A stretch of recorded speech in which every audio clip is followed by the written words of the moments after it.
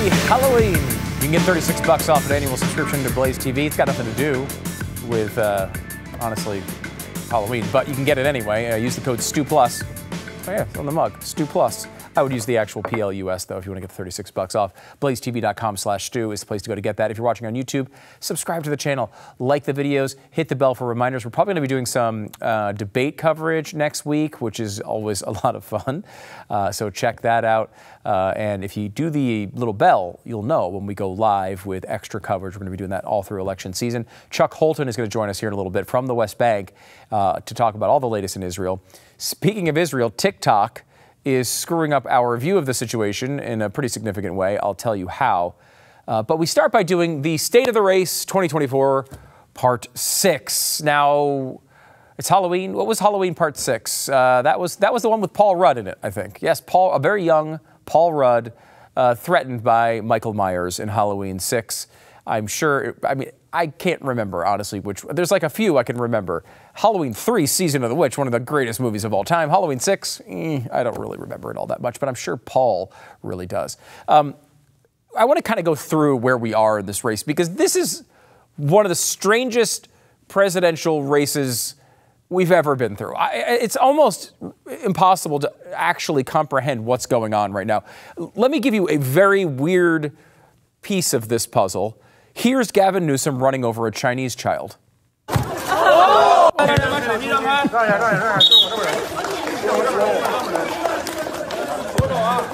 now he's got the background. We're going this way. Oh, just obliterates a Chinese kid. Oh, now you might say, wait a minute, Gavin Newsom isn't running for president. Well, the hell is he doing in China? Now, what they say, I guess, is, here's what it is. What Governor Newsom's trip to China accomplished. This is not from a news organization, because obviously a real news organization, the body of the article would just say nothing. But what it does here, this is from his actual office, and it's blah, blah, blah, climate change, blah, blah, blah, talking to President Xi. But again, this is something a presidential candidate might do. Why is the governor of California doing it? It's weird.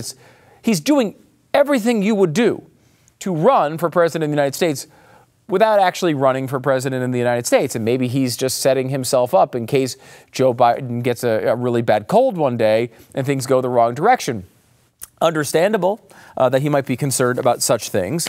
But think of this race. You have Gavin Newsom, the governor of a state, a major state, with a high profile, debating another governor who is running for president, but actually not even in first place. They're going at each other, even though Gavin Newsom isn't actually running for president. Then you have the president of the United States, who's like 150 years old and can't get through a sentence. We now have a guy whose dad owned a gelato company. By the way, delicious. Talenti, delicious. My wife buys it all the time. That guy from that company, who's a congressman you've never heard of, is also running for president against Joe Biden. Did you even know that was happening? Joe Biden knows. He's got a lot of money, and they're a little scared of this guy from Minnesota. Then you have on the Republican side, Donald Trump, who's a zillion miles ahead of everybody. When you have other candidates in the race, a bunch of them, some of them you've never heard of before. Others are really prominent. However, they can't seem to make a real dent in what Donald Trump is doing. And this all comes to the end of the story where we don't even know if Donald Trump's going to be in jail or not. What the hell is going on? Donald Trump, who might be in prison at any moment, if you believe the deep state is not a good group of people, they may succeed in their mission to go after Donald Trump. It's clearly what they're trying to do. And if they do succeed, Donald Trump might just win the election from jail. Would you be surprised at all at this point? It is very, very weird, I will tell you that. Now, we've got a couple polls to go through. And if you don't like polls, well, you know what? I'll tell you what they say. You can believe them, you cannot believe them. But let me give you at least a picture of what's going on in Iowa. Now, Iowa, this is kind of narrowed. And we bash this process all the time. I make fun of it every single time it happens. But in reality, I think this primary process has worked pretty well so far. I mean, you started off at the beginning. There were 7 people on stage. There might have been 8, 9, or 10. They were very close to having as many as 10 on stage. Wound up being 7 in the first debate. Wound up being 6 in the next debate. And it looks like this next one's going to have 4 people in it. And is that that big of a deal? Is that bad? I mean, that seems like a good, I mean, it would be nice if Donald Trump was in it, but 4 or 5 is not a bad number for this next debate coming up next week. By the way, we'll have the coverage, as I mentioned, here on the show after on the YouTube channel, youtube.com/StudioAmerica. I'll be doing a segment, the show with Megyn Kelly next week, going over all of this as it happens. Going to be a lot of fun. Make sure you join us. There is a line here, and I think the line is working pretty well, which is if you can't make the debate stage, get out, right? It's okay that you joined it. Like Mike Pence had an on-paper argument to be in this race. Former Vice President of the United States. He wants to be in the race. He wants to run for president. Gets to run for president. He's got the kind of like master's green jacket, as we mentioned yesterday. You go in there, you kind of have a sensible argument to be in the race. If you can't make the debate stage, that argument goes away. Right? It shouldn't be that hard. I mean, you're going to get 4% in the polls or something like that. It's not that big of a deal. You should be able to do that. Pence couldn't do it. Pence dropped out. That is kind of how this works. There's other candidates that might be thinking the same thing coming soon. And I will say, we've gone through this for a while. It seemed really distant. But the first caucus, the Iowa caucus, is in basically 2 months. It's in 2.5 months, basically, from right now. 2.5 months, not that far. And remember, there's a big chunk of time that's going to be eaten up by the holidays where people are not really going to be paying attention. So if you're going to make your move, now's the time to do it. Donald Trump builds a big lead as Nikki Haley pulls even with Ron DeSantis in the Iowa poll. This is a Seltzer poll. And this is, you know, if you talk to, you know, mainstream polling experts, they'll say that she does the best polling of Iowa, certainly, but also is one of the most respected pollsters in America. She's not always right. Polls aren't always right. We talk about this every single time there's an election, and no one listens to me when I say it. But polls give you a general idea about what is going to occur. It does not give you the exact amount. So if you see a poll that says 50 to 48, and you're like, oh, well, Donald Trump's winning by 2. He's going to win by 2. That's not the right way to look at a poll. The right way to look at that poll is it's close. That's what you can get from that poll. You can't get who's going to win. You're going to get it's close. Now, 14 months in advance, you're probably not even going to get that. But 2.5 months away from a primary, you're going to learn a little bit about this. Now, you know, Steve Deace has been on the show. He'd explain this to you. He knows Iowa and the on-the-ground stuff better than anybody. And, like, Iowa's a little bit different than some of these other states. The caucus process is a lot about ground game. It's a lot about who shows up on the day and who can be convinced into a particular candidate as opposed to another. It's, you know, it's a totally different world, the caucuses. We'll get into the details of it as we get closer, but let me give you the poll of what Iowa looks like right now. This does not tell the whole story, but there are some interesting things you can take from it. First place, of course, Donald Trump. He's at 43% in this poll. Ron DeSantis and Nikki Haley tied at 16%. This is sort of the big headline. Everyone knows Donald Trump is going to be ahead in these polls, but the fact that Haley has pulled even with DeSantis is very good news for the Nikki Haley campaign. She has a little bit of momentum. And one of the things you've noticed since the debates where people liked her performance, I got to say, I didn't particularly like her performance that much. I don't come into this as a Nikki Haley hater. She's, you know, a Republican. Some of the views that she has I don't love. Some of them I really do. Some of the things about Nikki Haley I really like. I thought she was a pretty good governor of South Carolina when she was there. All that being said, I didn't think her debate performances were all that strong. I don't disagree. I don't agree with a lot of people in that. A lot of people really did like her performances, and it has helped her. She's risen up. What's interesting about this poll is this is the first real movement you've seen from Haley in Iowa. We saw a lot of movement from Haley in New Hampshire and it's clearly South Carolina, which we have another update on that poll coming up here in a second. You saw movement from these other states. You didn't really see it in Iowa. Iowa has a more religious group of voters there. They didn't really embrace Haley. This is the first good sign for Haley in Iowa of any real note. Behind that is Tim Scott. Scott is investing a lot of resources in Iowa and just really not connecting. He's at 7%. Vivek Ramaswamy and Chris Christie at 4%. Douglas Bergamentum at 3%. Asa Hutchinson at 1%. Ryan Binkley, who's not even on our chart, I don't think, he's at 0%, and that's it. Of course, you know, one of the things that you could say for Haley, and the reason why this is a good poll for her, is the news cycle has kind of broken her way here over the past couple of weeks. She obviously was an ambassador to the UN. She has a decent amount of expertise on the world stage, and central to her argument is a hawkish national defense. That argument, which is not really being brought by either Trump or DeSantis in the same way, is something that you did see from people like Pence before he dropped out, and Tim Scott as well. That is working right now. Will that be a long-term win? If we were to get attacked by terrorists, you'd say, okay, well, probably national defense going to be the big focus.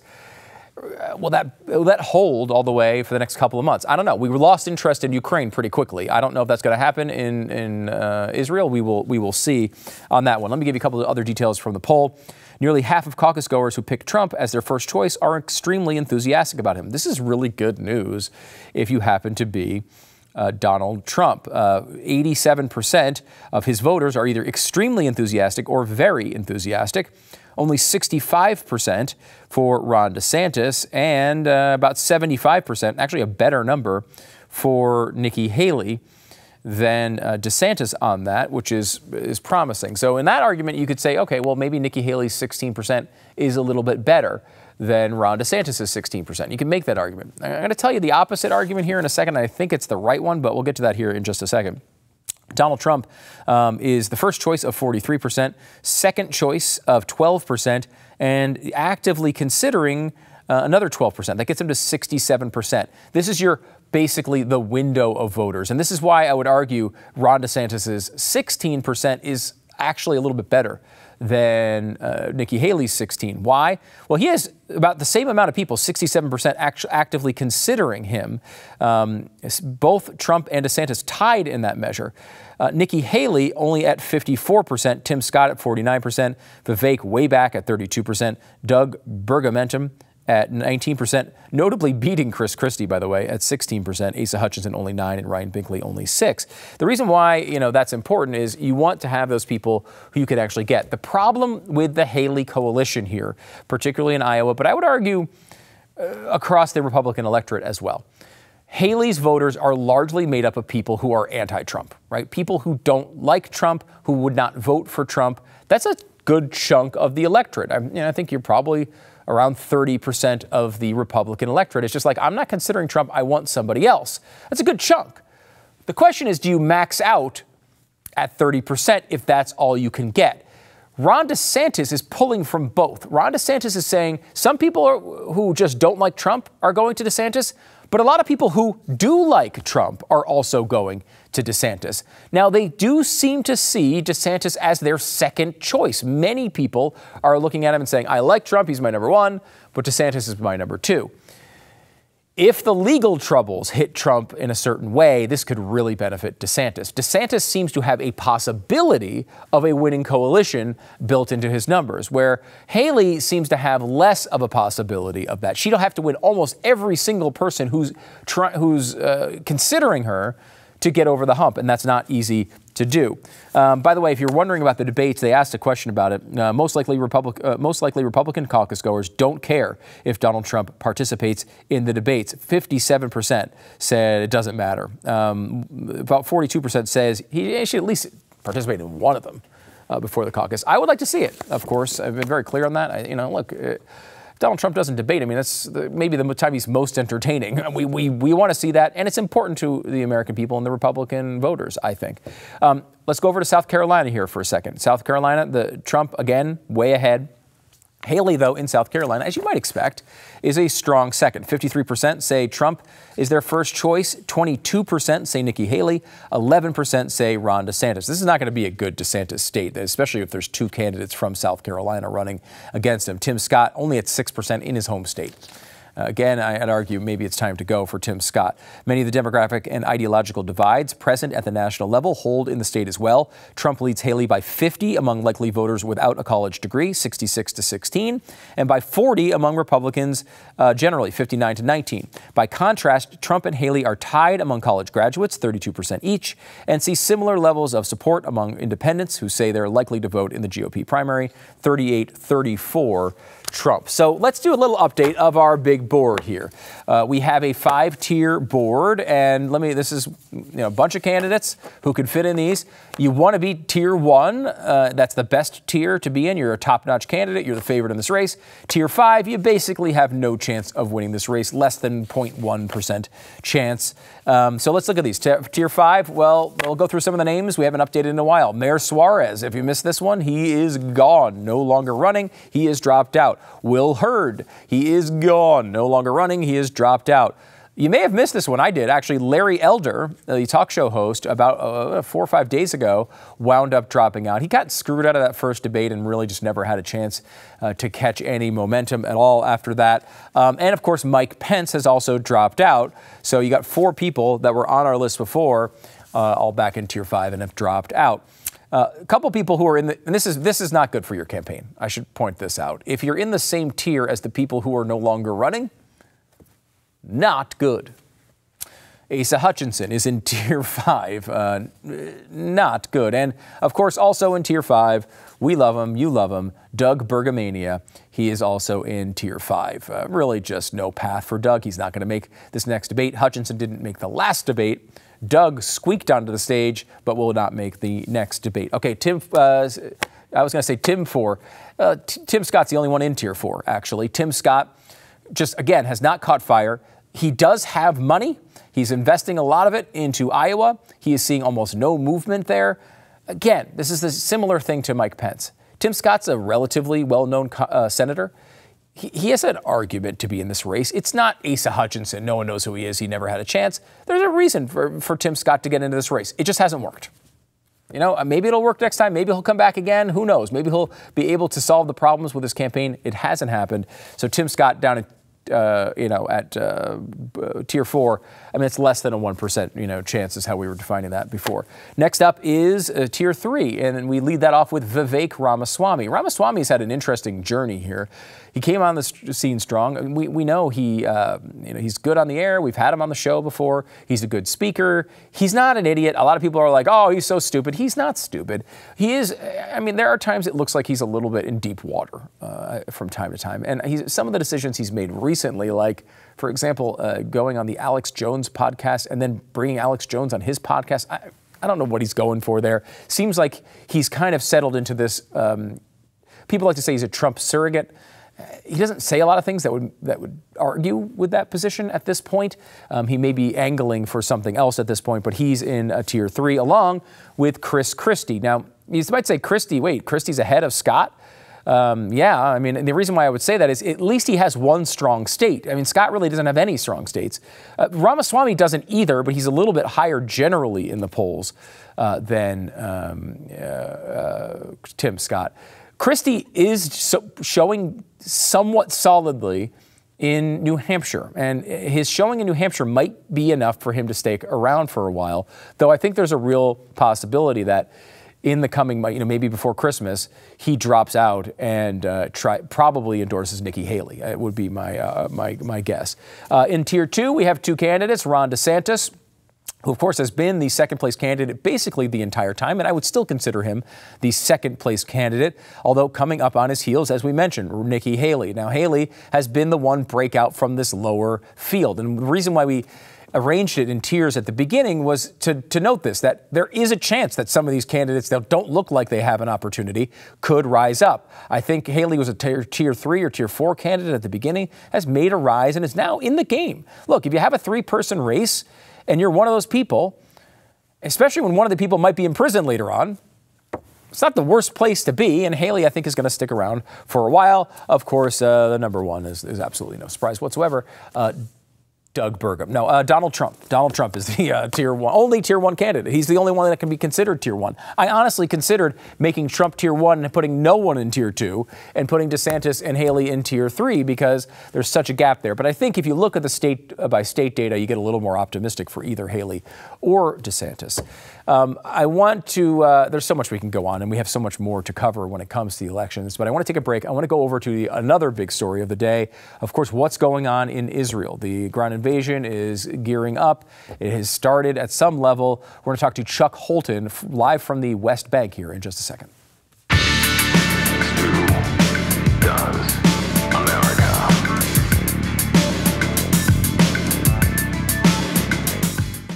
Let me tell you about Liver Health Formula. They already helped more than 2.6 million people with their products. Maybe you're one of them. It's not surprising that Liver Health Formula is a popular product because, you know, people want their livers to be healthy. It's kind of a basic function. You really need them. If you were to add up all the residents of Arizona, Virginia, Florida, and Texas, you still would not get to the 100 million Americans that have a sluggish fatty liver, and that makes people gain weight and experience fatigue.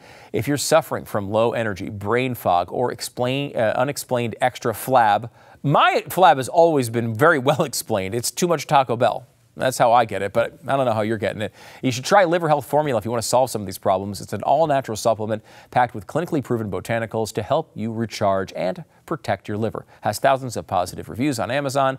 On BlazeTV, of course, you can get the best offer they have on the entire internet. That's true. With your order, you get a free bottle of blood sugar formula. In total, you're getting a 64% discount, which is pretty big. Head over to the page getliverhelp.com/Jew. Get the special offer going on now. Remember, we can't save America if we don't save ourselves. Go to getliverhelp.com/Stew. Getliverhelp.com/Stew. It's Liver Health Formula. I want to bring in Chuck Holton. He's a war correspondent and host of the Hot Zone podcast, which you can subscribe to wherever you get your podcasts and on YouTube. He's been doing some great coverage for CBN as well, live from Israel. Chuck, thanks so much for joining us. And you're in the West Bank right now? Sure thing, Stu. I am. It's interesting just watching you and listening.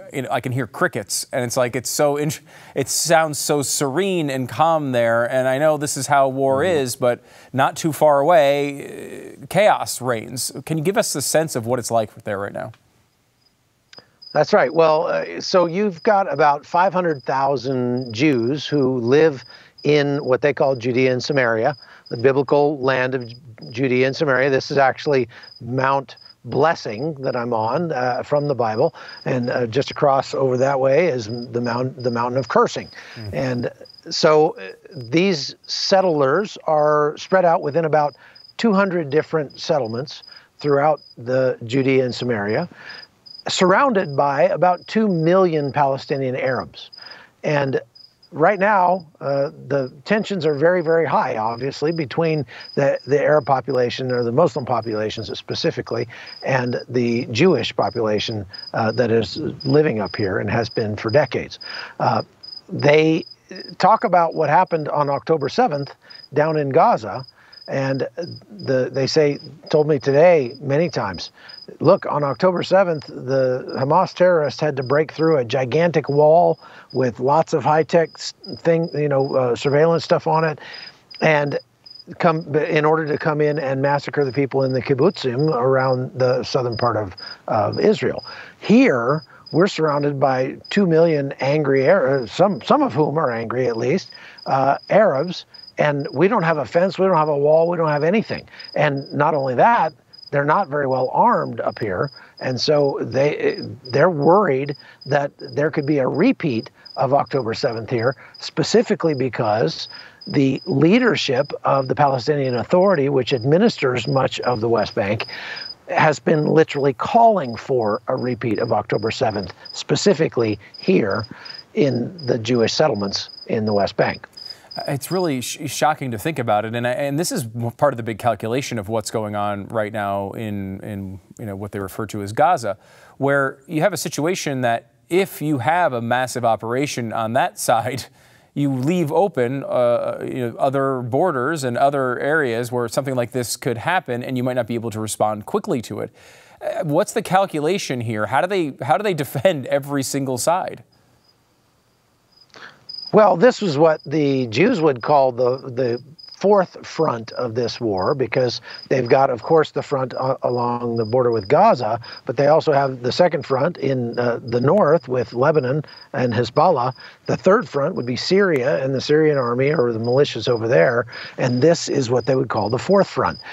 There are some National Guard troops or reservists that are stationed here, especially here on this mountaintop where I'm standing, and they are, you have to understand, the Israeli military has called up so many people that their military is now larger than the American military, with a much, much smaller base to draw from.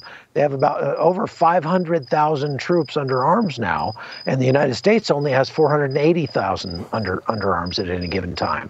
Now, that doesn't count the reservists and all the things that the United States could call up, but that's just it. The Israelis have called up all of their reserves, and they had 160% respond, meaning there are a lot more people that volunteered to come and serve their country, so much so that they're having a hard time finding even uniforms for everybody. And so this particular place, or these settlements in the West Bank, are under a particular threat because there are just so many very well-armed Muslims that are surrounding them, and there just aren't enough troops to cover everything in the middle of the country. Now, I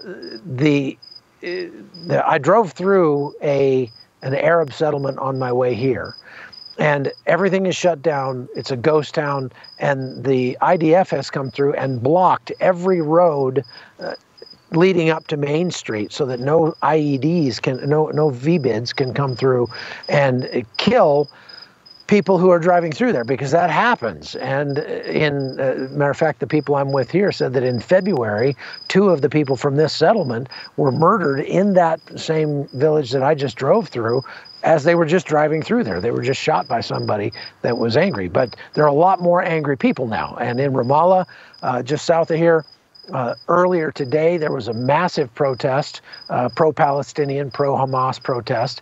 You're seeing that kind of thing in Nablus, which is just right over this way.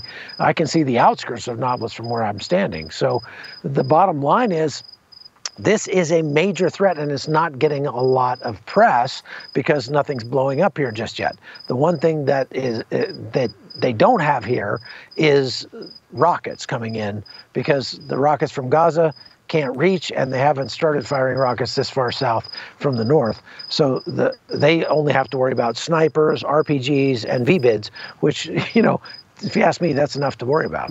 Yes, it sure is. Let's talk about what Israel is doing in Gaza right now. You know, it's like, you know, if you've never been a war correspondent, you've never been in the military, you have no sense of what these battles are really like. You've seen it in the movies, maybe you played some video games. You know, you drag your troops onto the other troops and they battle it out on the screen, and that's kind of your experience of war. The idea of getting rid of Hamas is obviously something that needs to be done, but to actually accomplish it, it's incredibly difficult. What are they looking at as they start to move into Gaza? Well, it is incredibly difficult. That's one of the reasons why they spent 3 weeks pounding northern Gaza to dust before they pushed in there. Urban combat is the most difficult form of combat there is. And unless you've done it, it's hard to even describe. I can promise you that anybody who has done it doesn't want to ever do it again. That goes pretty generally for any kind of actual war, but specifically urban combat. That's simply because of geometry. There are so many angles in an urban environment from which you can be shot.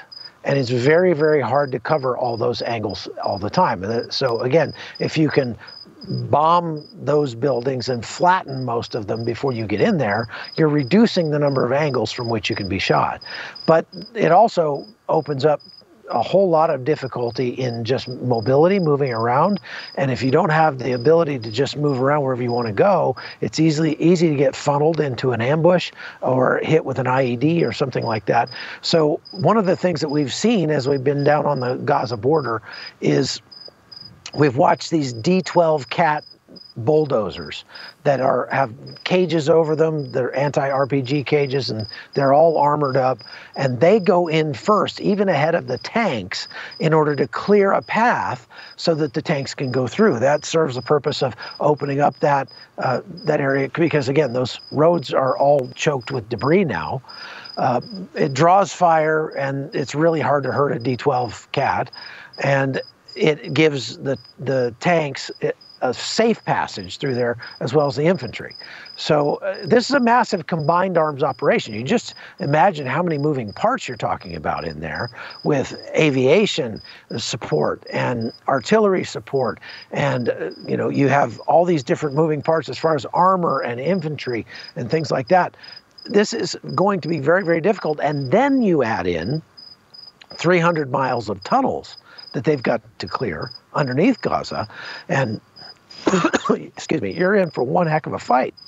Yeah, no, it's true. And the tunnels, especially, like it's something, if there's going to be anything more difficult than the urban warfare, it might be going into a series of tunnels that extend 300 miles. Some of these tunnels reportedly something like 6 and 7 stories deep, ventilation down there. I mean, they seem incredibly intense. They don't actually have full maps of these things, of course. Many of these, they don't even know where they're going. And they also have to deal with the fact that there's probably going to be a bunch of prisoners, maybe Americans, Israelis, Thai prisoners, all there down there being held in these tunnels. I mean, it seems incomprehensible to try to deal with this. Is there a plan? Is there a way to do it? Well, there's not an easy way to do it. As you said, they can't just flood them with seawater or gas pump gas in there and kill everybody because, like you say, there could be hostages down there. And so they have specialized sapper units. I've interviewed some of the guys from those units, and they have been training for a long time to find and fix and finish people inside those tunnels. They have some, as to heretofore unproven or untried technologies that they're employing now inside those tunnels. One of them that they told us about was something they call a sponge bomb, which is essentially like a gigantic can of great stuff that you buy at Home Depot and seal your windows up with. And you know how nasty that stuff is. It just expands and gets all over everything. Well, they throw one of these down one of those tunnels, and it explodes and fills that tunnel from floor to ceiling and seals it off. So nobody's getting through there. So then they can go to another entrance, and they can clear toward that entrance and know that nobody's going to come through, coming that way. So they also have, I'm sure, some kind of drone technology, et cetera, et cetera.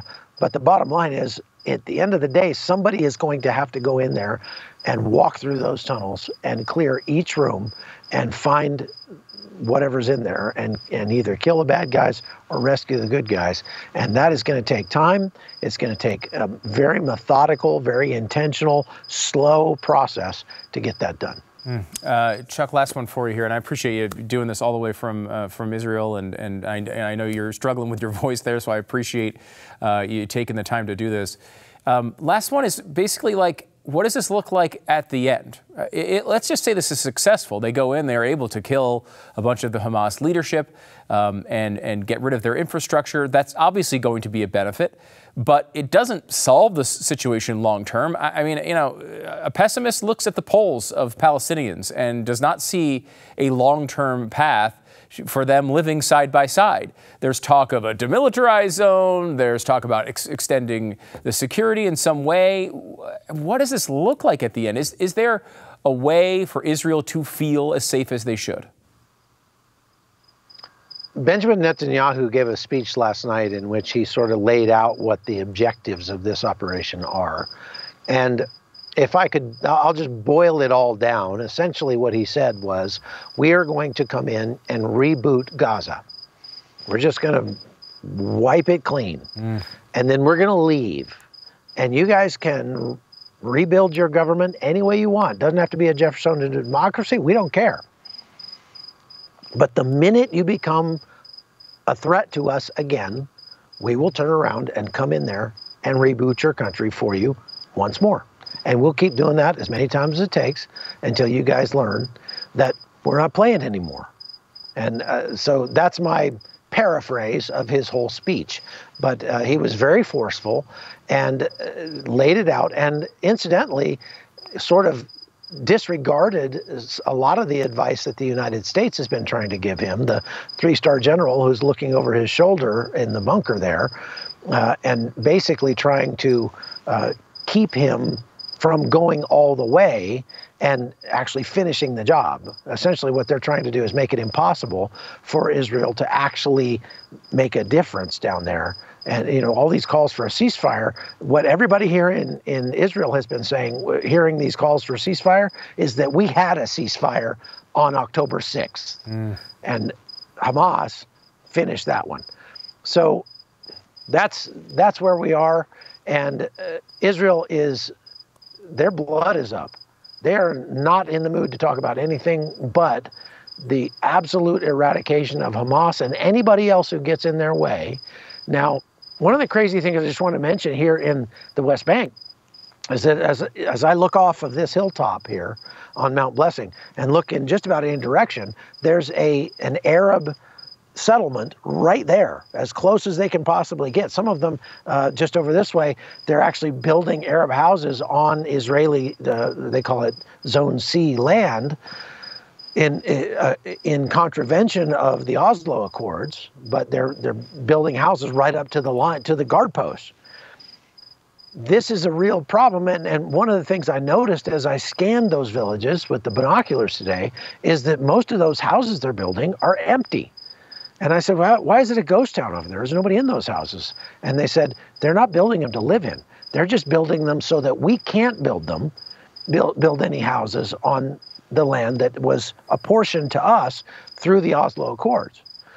And so I said, well, that sounds very expensive. I mean, where are they getting the money for this? And they said, that's an interesting question, because the Biden administration has given the Palestinian Authority $2 billion and since he came to power, and that they're using a lot of the American taxpayer money to do that. And this is something that is just not being reported. I'm working on that more and hope to get that story out of the next couple of days. Well, your reporting has been fantastic from there. I've been watching it on CBN pretty much every night, and it's really, really impressive. And I thank you so much for being there and telling these stories, because people need to know what's going on. It's Chuck Holton. He's the host of the Hot Zone podcast. Be sure to subscribe today if you haven't already. Check it out on YouTube and check out his updates as well, of course, over at CBN. Chuck, thanks so much for coming on the program. Really appreciate it. Sure, thanks, Stu.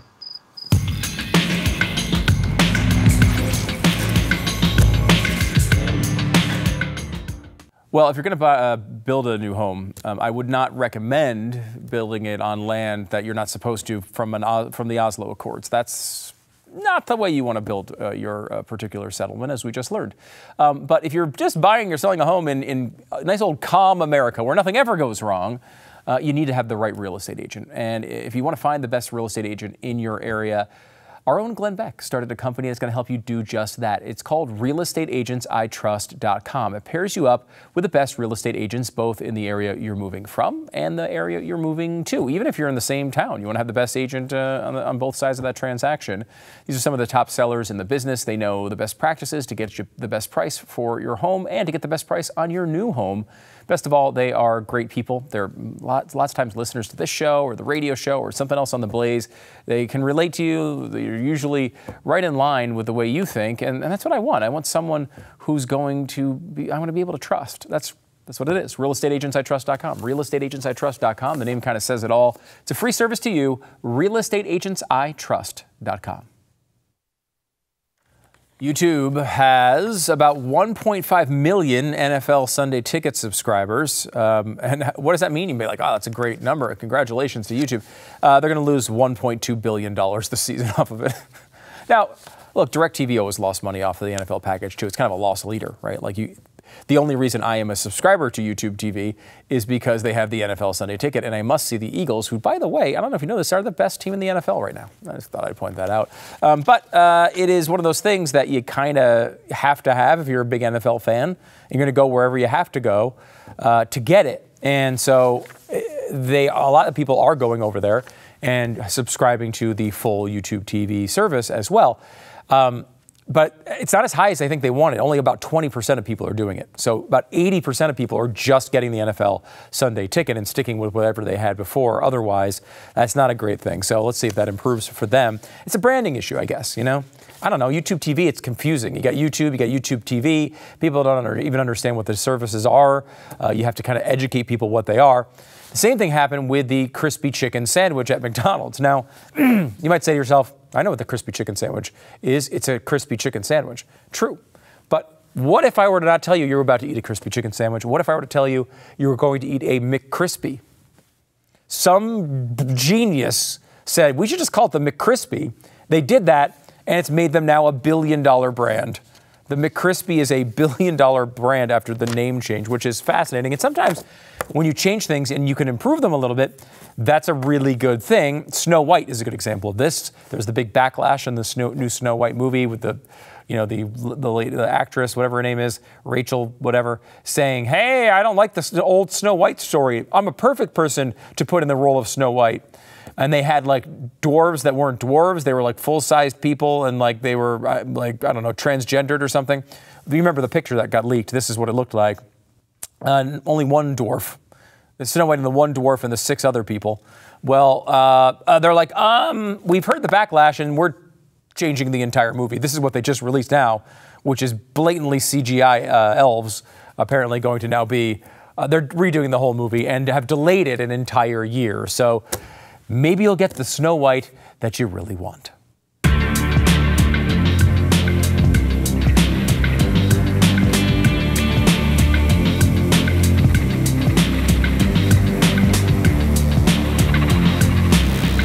Let me tell you about JASE Daily. They are the company that brought you the JASE case. And this JASE Daily is a prescription supply service that will allow you to get not just 1 month of whatever medication you need, but like a 12-month backup of all your prescription medications in case of emergency. This is going to cover, well, a lot of medications, not every single one, but if you have issues that you have with cholesterol or diabetes, heart health, blood pressure, mental health, JASE is working to expand their medical offerings. They've even added a number of add-on options for the JASE case. This is a great company. They want to keep you make sure you have the medication that you need in case something goes down with the supply chain, or maybe you're just traveling, or maybe you're just lazy and don't want to go to the pharmacy all the time, like me.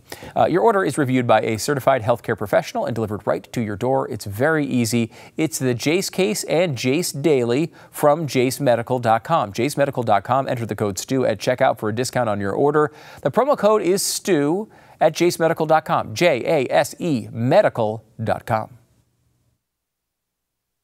Well, as a parent, you know that the most important thing you can do is turn your child's brain over to the Chinese Communist Party.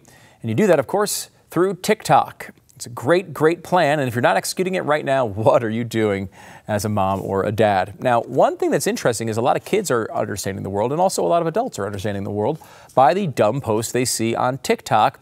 And you're going to be surprised to hear that the Chinese Communist Party is selecting a certain view of the Israel-Palestine conflict. I know, it's just really shocking. Look at these numbers, though.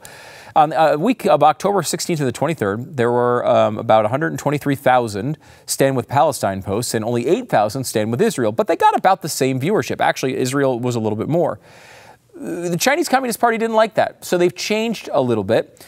Now, with about the same split in posts, Stand With Palestine has 285 million views, and Stand With Israel only 64 million. So it went from totally even to 4 times the views for the Palestinian posts. This is not exactly surprising, but again, what could possibly go wrong by turning over all of our brains to the Chinese Communist Party? Here's an idea. Maybe that was a bad plan. I'm just throwing that out there.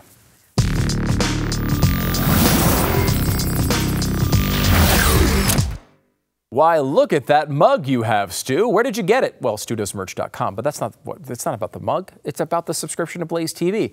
Go to BlazeTV.com/Stu. You get $36 off your annual subscription. That money you save, you can go and buy merch. Why not do that? The code is STUPLUS. STUPLUS, S-T-U-P-L-U-S, technically. STUPLUS at BlazeTV.com/Stu. You get $36 off your subscription. This is the biggest savings they've offered in quite some time, so jump on it. $36 off, BlazeTV.com/Stu. Code is STUPLUS.